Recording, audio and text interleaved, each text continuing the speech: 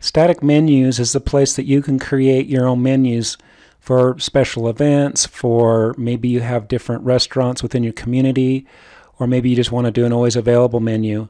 You create it as you need to, and there's three areas that you work on. There's the settings, there's the structure of the menu itself, and then there's the recipes. When you work on the settings portion, you can change the font size. You can take away the logo if you don't like to see it. You could add a header or a subheader and play with that. The structure is where I can add a menu. And maybe my first menu is going to be my always available menu. And you can have categories in your always available menu. Maybe my first category is going to be my entrees. And then I can add recipes and select recipes to my entrees. Oops, let's spell entree correct. So if I want to do a chef salad, for example, I can pick a chef salad, and then I can put a description here as I choose to. And then I can add another item, and maybe I'm going to do a hamburger, and we'll just pick American hamburger, and again you can put a description, and let's pick another one. Let's just pick a fish of some type and select that. Now if I want to reorder the items within my entrees, I can just drag and drop them and change the order. Now maybe I'm going to have another category, and this one's going to be maybe my sides,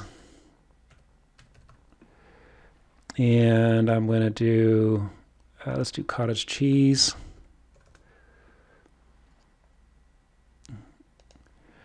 And again, I can add as many items underneath the sides as I want.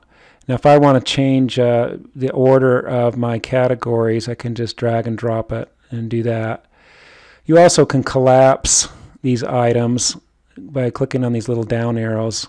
So if I want to collapse everything, or just the category, and so on. If I don't want to see the label as always available, maybe I turn it off. And so you can play with that. Then you can go to the recipe portion of this and print your recipes. I can check which recipes I want to print and then say print selected items.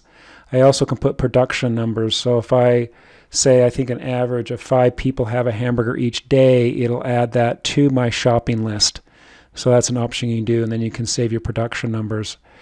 If I'd like to add another menu, maybe I'm going to have a special event. It can be whatever special event, a birthday or a holiday or whatever. I'm just going to call it special. And maybe I'm not going to give it any category, but I'm going to select some recipes. Maybe we want to have a cake. And let's add, I don't want my category to show, and let's add ice cream. And so you can add as many categories as you choose to and move them around. But right here I can switch to my always available menu, or I can go to my special that I just did. And then when I'm ready to print things, I probably want to go look at my settings again and look how I want to print things. We have different layouts. There's a couple of simple layouts, layout 1, layout 2. The match menu just means that we're going to match what font you have on your daily menu. So if you have a book that you give your residents, and one side is your daily menu and this one is your always available menu, the fonts will match. But you can play with that, and then when you're ready to go, you can say print. It'll open up a PDF file, and then that'll be your menu that you have created.